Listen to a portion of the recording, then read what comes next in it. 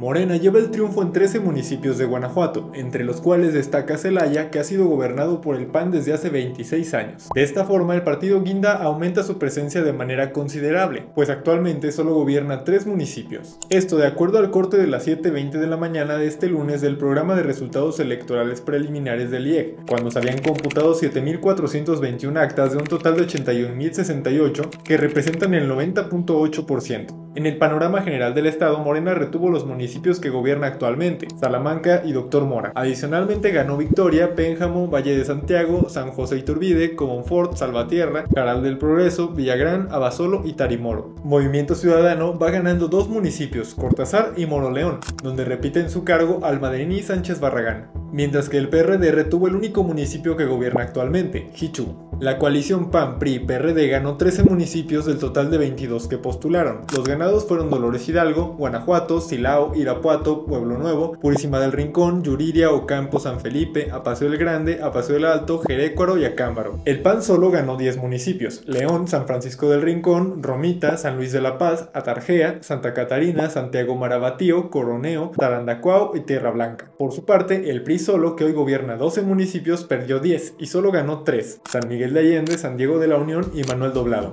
Lo que destaca es que el PT va ganando en Cuéramaro, que gobierna actualmente el PRI. El PT hoy en día no gobierna ningún municipio de Guanajuato. A nivel gubernatura, la candidata de la coalición PAN-PRI-PRD, Lidia Denise García Muñoz Ledo, lleva la ventaja triunfal con 255.242 votos, más que Alma Alcaraz Hernández, de la coalición formada por Morena, PT y Partido Verde. Aunque durante el día estas cifras se seguirán actualizando, por lo que puedes seguir toda la cobertura en tiempo real en votamos24.com.